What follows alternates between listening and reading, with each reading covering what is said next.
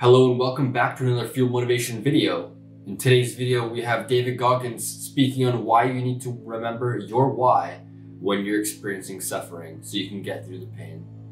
Enjoy the video. You know what? Because first of all, it does set you free mentally and it gives you a starting point. You have to have the truth to have a starting point. So when you, like, if I'm lying to you about who I am, or I'm lying to you about whatever, there's no starting point. There's a false reality. Right. You have to create the real reality. So that's what I call my accountability mirror in my book. That's the real reality. Where the fuck am I gonna start from? So for me, I was lying to this, lying about that, so I had no starting point. Once you come face to face with who you are, you have a starting point. All right, I'm not real smart. I have no courage. I have no self-esteem. I have no nothing. Nothing. That's my starting point. Now we can move from there. But if I tell myself I'm strong, I have courage, I'm smart, and all these are lies, you continuously push that starting point backwards. Right. So that starting point is the truth. The no fucking bullshit truth that only you can tell yourself. So it's the starting point. The truth's the starting point. Especially nowadays in this society, we like to surround ourselves. It makes us feel so good. Those people who say it's okay. It's okay. It's not okay. It isn't okay, man. And I get it. Society's changing and we love to feel wanted and loved. Trust me, that's all important. It is. But you have to have the truth from people. Hey, you're not working your butt off hard enough. You're not trying hard enough. We all think we're trying hard, but what are you gauging that off of? Are you gauging off of, like I talked to this one kid the other day, college is kicking my ass. I said, what are you gauging that off of? I go, are you trying? He goes, yeah, I'm trying my ass off. I'm studying hard. I go, what are you gauging trying hard off of? Well, in high school, I didn't have to try at all, and I made great grades. In college, I'm trying hard. You're trying hard compared to what you did in high school, which was it came easy to you. So your reality is something that you created off of something easy. So you trying hard is 2 hours of studying. I'm gonna tell you a difference in trying hard and trying hard. Trying hard is something in your mind just doesn't stop. Where you know 2 hours isn't enough. So it's all about, reality and what you're basing things off of. Because even though the 40% rule came up years later, when I was 297 pounds and I was fat as hell trying to be a Navy SEAL, the scariest thing in the world to me, even to this day, was that could have been the rest of my life. I thought then I was trying hard. That's the scariest thing in the world. I thought then, 297 pound, working for Ecolab, spraying for cockroaches, making $1,000 a month. I thought that was me at my 100% potential.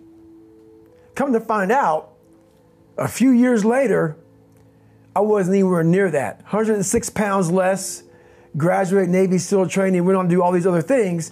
Looking back on that, that was me trying hard. That's why people gotta understand, what is in us, we have no idea until we start trying hard. And I mean really trying hard, where you're obsessed with, hey, this is my new norm. My new norm is that, wow, this isn't always fun. It's not always meant to be fun. And that's when you know you're trying hard. We all have two people. We all have two people. And I'm not saying you're crazy. We have the easy voice, which is that 20% telling yourself that I'm easy at 90% of my full potential, maybe 100% at that 20%. That's that voice that we all love. That's that very comfortable voice, that's that mommy holding you saying it's gonna be okay. Doesn't care how good you are, just loves you. Just loves you no matter how messed up you are in life. That's where you wanna be at. So that's that one voice. This other voice that we walk very far away from is a voice saying, hey man, you ain't doing shit. So we try to get this voice out of our head completely. And we live over here in this land. So what you have to do first is turn up this voice over here.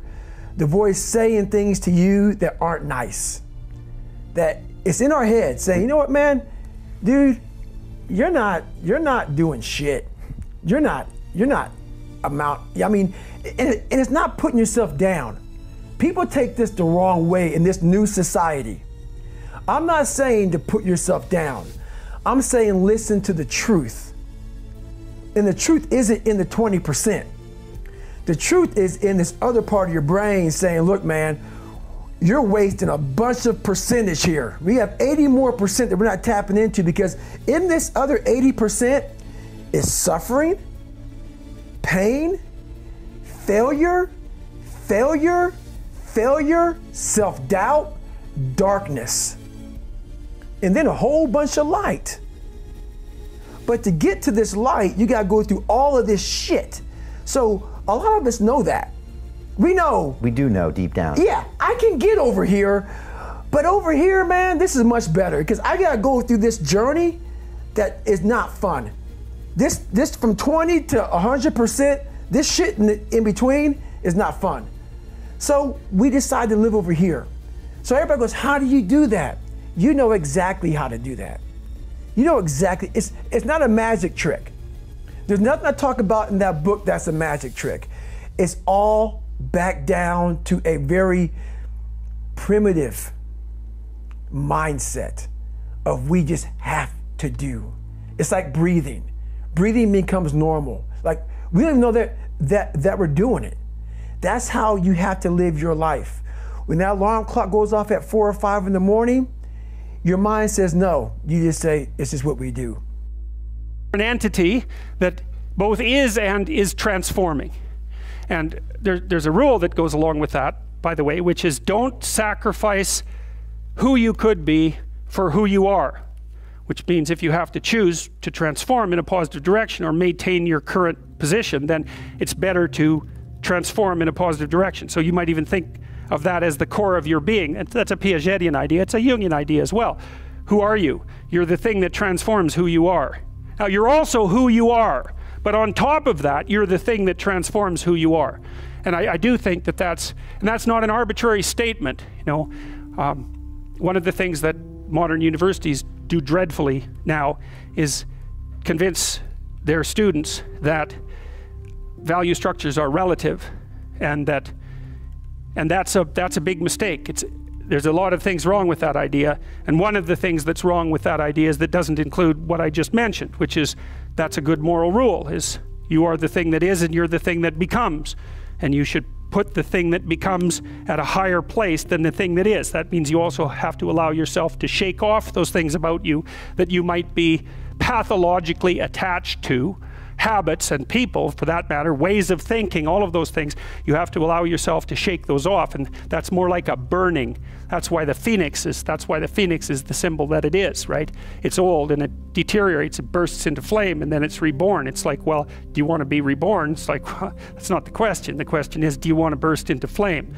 And the answer to that generally is no, but that's the wrong answer. The right answer is you let all that nonsense burn away. And you know, and you might say, well, I don't know what I should leave behind. And the answer to that is that's a lie. You know some of the things that you should leave behind. All you have to do is ask yourself. You'll come up with a list instantly of 100 stupid things that you're doing that you know you could stop doing. Some of them maybe you don't know you could stop doing. It's like, well, fine, leave those alone for now. But there's a bunch of things you perfectly know well that you could stop doing that would improve your life. And so do that, see what happens. That's a good idea.